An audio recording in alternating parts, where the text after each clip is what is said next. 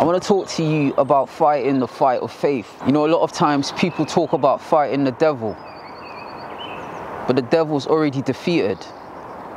Jesus defeated the devil. How you fight the devil is not by screaming or imagining that you're, some spiritual warrior. How you fight the devil is to stand in the victory that Jesus obtained for you. Now, the devil doesn't want people to know that he's already been defeated. And so when you start to fight the devil, you're actually making void what Jesus already accomplished. The devil is defeated. You fight the devil by finding out what Jesus won for you, and you stand in that. So for instance, Jesus won victory over sickness. Jesus won victory over poverty. Okay? All of these things. The devil is a liar. The only weapon the devil has is deceit, lies, lying symptoms. What does that mean? If you believe in Jesus and you start to feel sick and you say, oh, I have this sickness, or I'm going to fight the devil about this. You see how that's not faith? But faith is how you fight the devil. What the believer has is a fight of faith. Okay, you're not trying to fight the devil to get your healing. Nah. What the believer has is a fight of faith. So the Bible tells us to hold up the shield of faith. When the devil throws his fiery darts, which the Bible talks about, they are lying symptoms, lies. Okay, when you accept those lies to be reality, you see how you could be defeated. That's how believers are defeated. Okay. But how you take your victory is to stand in the truth of what Jesus already did for you. Okay, so you hold up that shield of faith.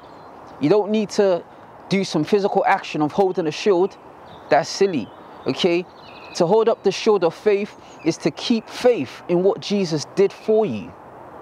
Okay, and so by ignorance, a lot of people are defeated. As God said, my people are destroyed for a lack of knowledge.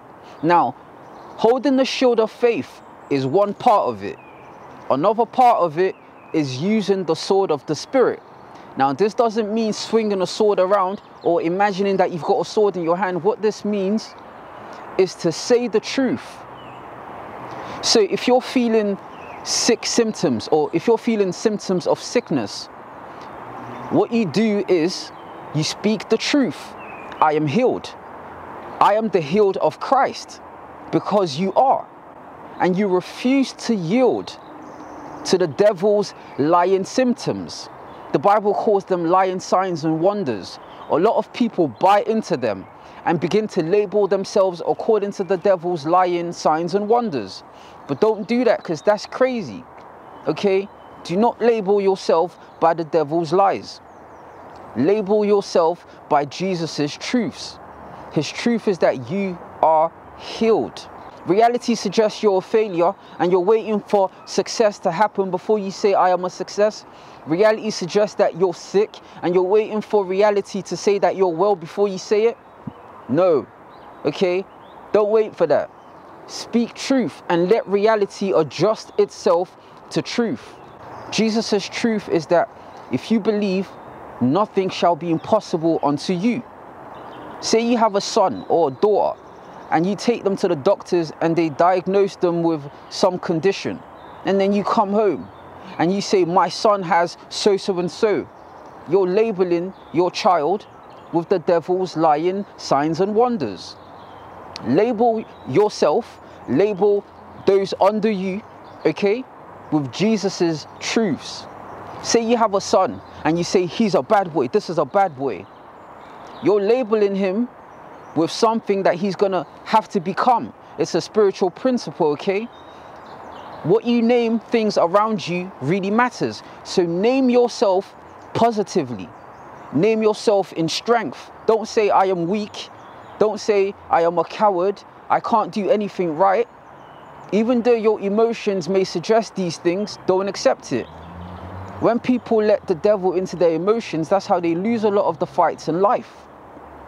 Refuse to label yourself by your emotions. Refuse to label yourself by your past results. Label yourself according to the word of God. You're more than a conqueror.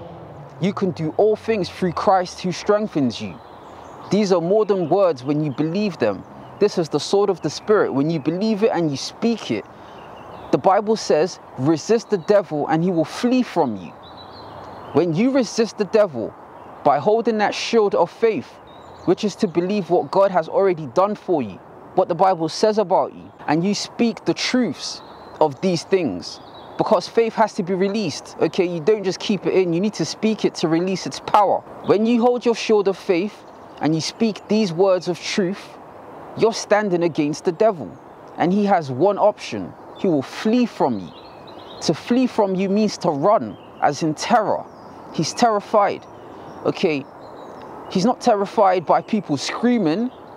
You know, like if you're screaming and you're being theatrical, like, devil, go, go. That's just childish. It's ridiculous. That's not what's going to make the devil flee.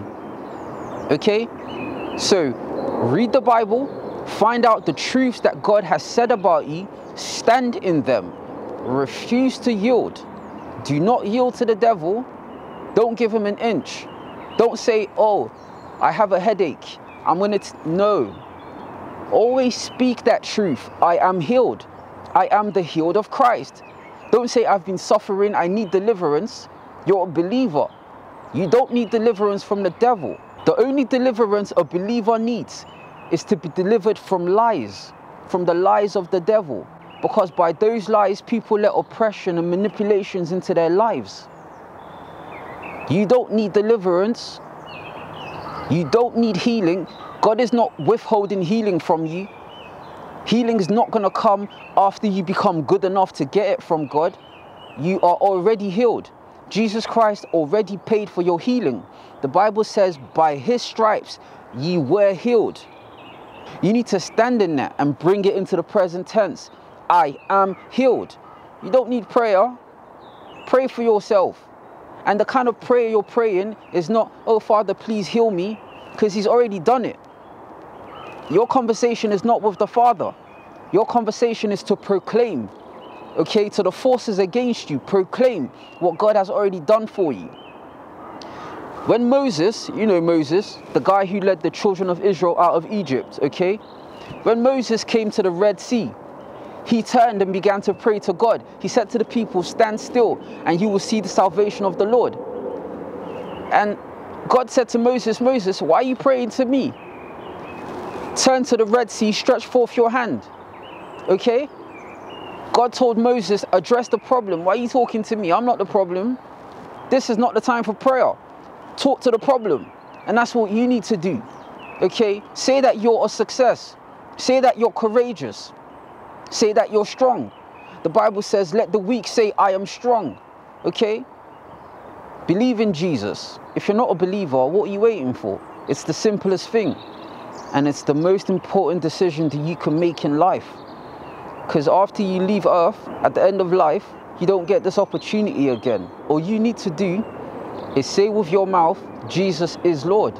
And believe in your heart that God raised him from the dead. Okay? So if you do that with me, I confess with my mouth, Jesus is Lord. I believe in my heart, God raised him from the dead. And that's it. It doesn't matter where you are, even if you're on your deathbed. It doesn't matter if these are the last words you ever speak in life and you never get a chance to do good works. Good works don't save, okay?